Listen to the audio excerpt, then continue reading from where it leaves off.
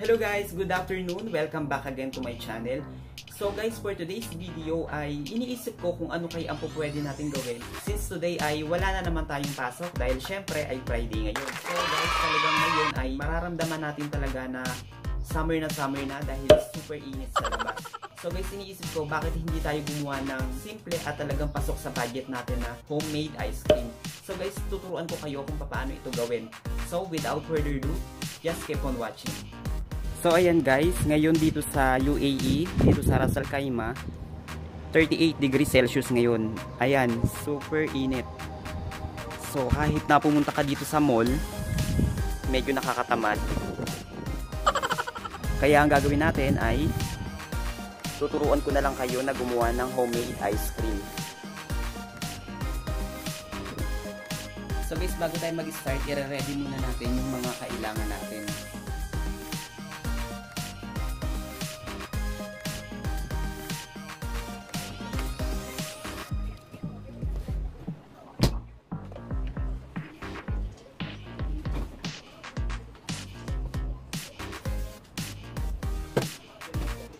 So guys, bali pinaprepare ko na yung mga kakailanganin natin. So bali kahapon pumunta na ako ng grocery para bilhin natin yung mga kakailanganin nga natin ngayon para sa gagawing homemade ice cream. So instead na gamitin ko yung all-purpose cream dahil dito sa UAE ay wala akong makita, eto na lang gagamitin ko. Etong cream na to. At saka syempre bumili ako ng condensed milk. So bali isang piraso lang din ang gagamitin natin. At saka itong Oreo. And then, syempre hindi mawawala ang hand mixer. Ito. So guys, importante ito. Kailangan meron tayo nito. Okay? So guys, sisimulan na natin. So guys, ayan. Syempre, kailangan natin ng mixing bowl. Ayan. Any types of mixing bowl. So, ang ginamit ko ay glass. After nyan, ilalagay na natin yung cream. So, dapat dahan-dahan lang para hindi siya matapon. Ang ginawa ko pala guys dito sa cream na to ay nilagay ko muna siya sa freezer ng 1 hour para medyo magbuo-buo siya.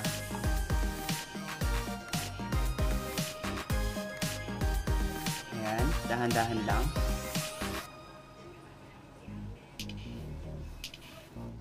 Okay guys, once na mailagay na natin yung ating cream, ay gagamit na tayo ngayon ng hand mixer. Okay? So, imimix natin na siya hanggang yung texture ng ating cream ay lumapot ng husto.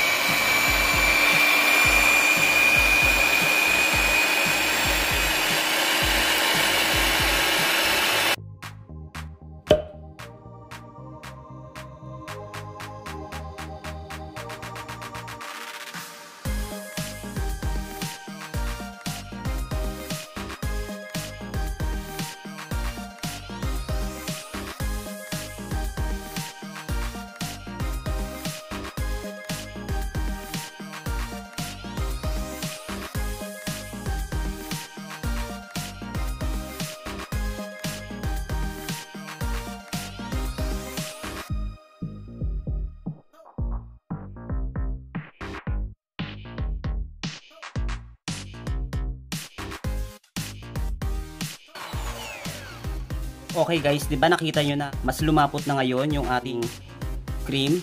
So ngayon ang gagawin natin ay itutuloy-tuloy lang natin hanggang mas lumapot pa yung texture niya.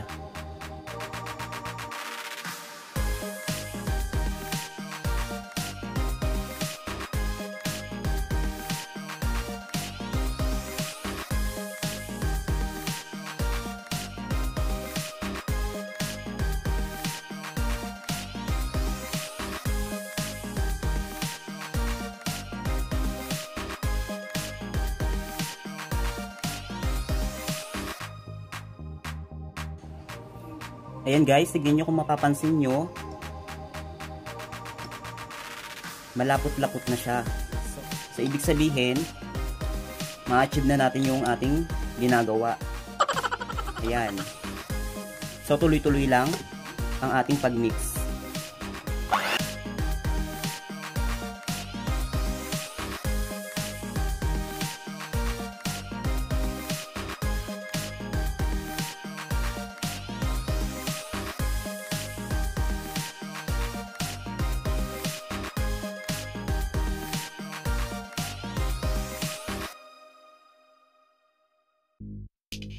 kung napansin nyo ay iba na yung itsura niya.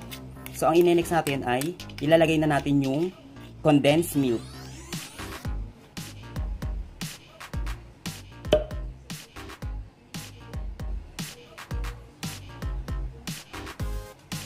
Okay guys, so kung napapansin nyo ay buo-buo na siya. So hahaluin lang natin ng kutsara. So na-mix na natin dito yung condense. After neto, ang ilalagay na natin ay ang Oreo. Bali ay yun yung flavor na gagamitin natin. So ang gagawin natin, yung Oreo ay dudurug-durugin natin tapos ihahalo natin siya dito sa cream. So guys, bali ang i-next natin ay itong ating mga Oreo. Kasi ito yung gagawin natin na flavor niya. So imimix na natin siya sa ating cream. So ang gagawin natin ay dudurugin natin tong Oreo. Huwag natin masyadong yung sobrang durog. Yung tamang durog lang. So guys, bali ang pinili ko na flavor ng Oreo is yung original flavor. Marami naman kasing choices na flavor ng Oreo. Pero mas pinili ko tong original flavor. Ayan.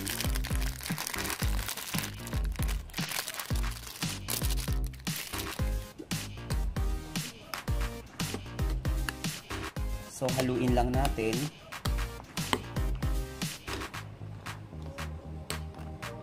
Nasa sa inyo yun guys kung dadagdagan nyo pa yung Oreo or gusto nyo mas marami.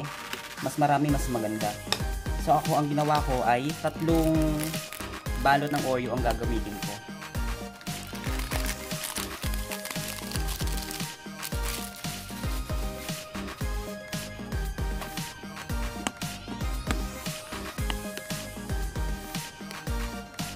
Actually guys, pwede nyo rin siyang gawing business sa bahay.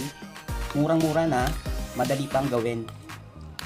So ayan, after natin mahalo, i-ready na natin yung ating paglalagyan. So guys, ayan, so ito yung ating paglalagyan. Actually, dalawa yung nagawa ko dahil isang lalagyan ng cream natin ay masyado palang madami. So hinati ko siya sa dalawa. Guys, ito, bali dalawa yung ating nagawa. Ito. Yung isa medyo konti lang yung Oreo na nilagay natin. So, isasali na natin siya dito sa dalawang lalagyan.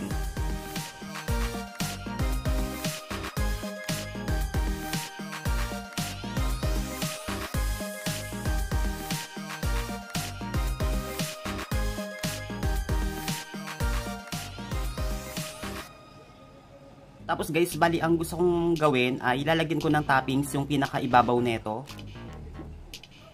Yan, bali yung flavor naman na nilagay ko is chocolate.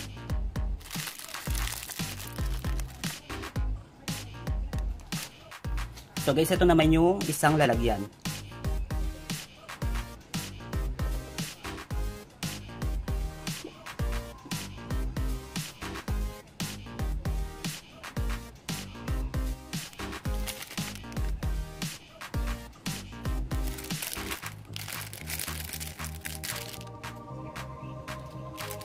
So guys, ayan, meron na tayong nagawa na homemade ice cream. So ang gagawin natin ay ilalagay muna natin siya sa ref.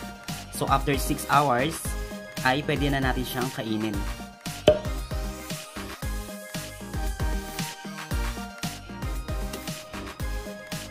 So guys, ayan, gawa na ang ating homemade ice cream. So ngayon ay ilalagay ko muna siya sa ref para after 6 hours pwede na natin siyang kainin.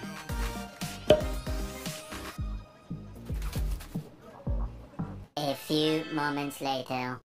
Okay guys, so after how many hours ay i-check na natin yung ating ice cream na nilagay sa freezer. Okay?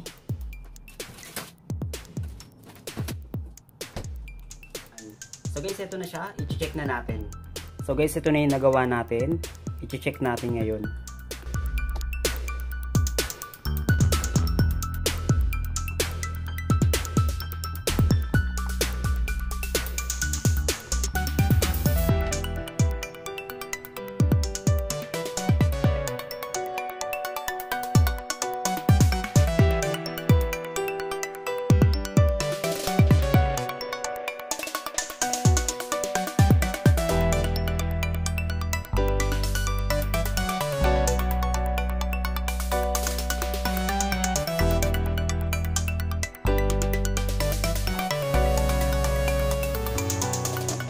So guys, that's it for today. Thank you very much sa mga nanood ng video ko. I hope na nag-enjoy kayo. At guys, maraming salamat nga pala sa mga nag-subscribe sa channel ko dahil sa ngayon ay meron na tayong almost 3,000 subscribers. So sa mga hindi pa nakapag-subscribe, just hit the notification bell para ma-update ka sa mga bago kong video. Okay guys, see you on my next vlog.